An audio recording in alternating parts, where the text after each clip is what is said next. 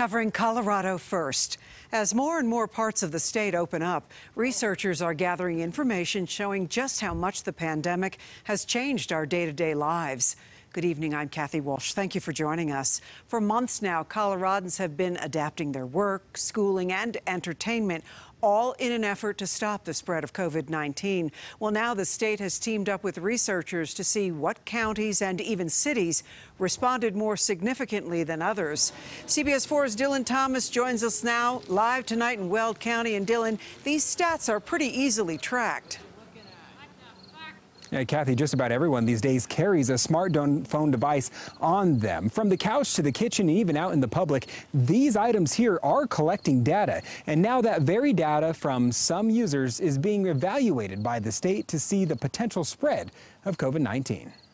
People responded pretty dramatically to the risk of COVID-19 and to the stay-at-home orders. In the palm of your hand is a device which can help researchers better understand the spread of COVID-19. Depending on your apps or location services, researchers can evaluate time spent at home, visits to certain types of stores, restaurants, retail. That data from Coloradans showed a significant slow in mobility at the beginning of March, right as COVID-19 arrived and Governor Polis issued a stay-at-home order.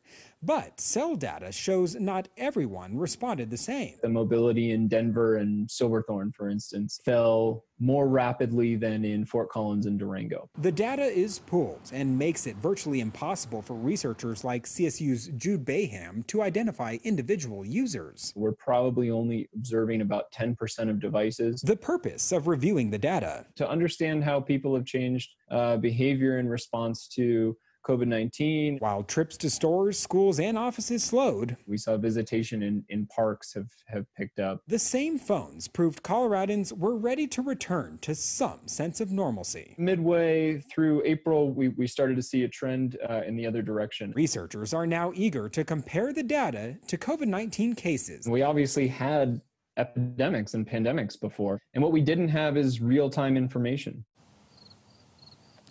Kathy, while that data is very telling, at the same time, an iPhone or another device cannot tell those who are evaluating the data whether or not the user is wearing a face mask, practicing social distancing, or even washing their hands, making the data not perfect at predicting the future of COVID-19.